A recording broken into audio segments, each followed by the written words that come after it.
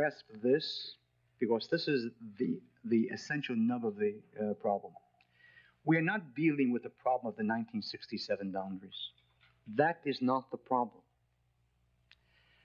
Because before the 1967 war broke out, and when the Arabs had all of the land that they now claim must be given back to them, or else there will be no peace, there was still no peace. And when the so-called moderate King Hussein of Jordan, who daily trumpets the fact that there will never be peace unless Israel gives up East Jerusalem, when King Hussein had East Jerusalem in 1967 and went to war, the question arises, why? It is eminently easy to give easy answers.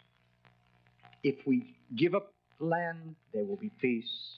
If we don't give up land, there will be peace. Demagogues say that, because the truth is that there will not be peace no matter what Israel does. And we're not speaking here of peace.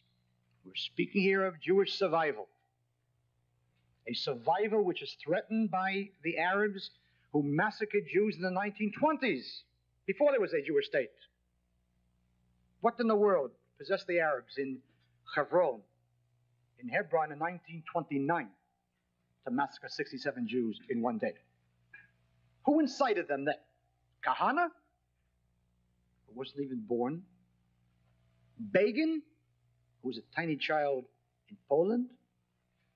No one incited the Arabs in 1929. What incited the Arabs in 1929 was an idea, Zionism. That is what they opposed, not Meir Kahane, not Zionist hawks or Zionist doves. What bothers the Arabs is Zionism, a Jewish state of any size, of any shape, and of any form. Peace?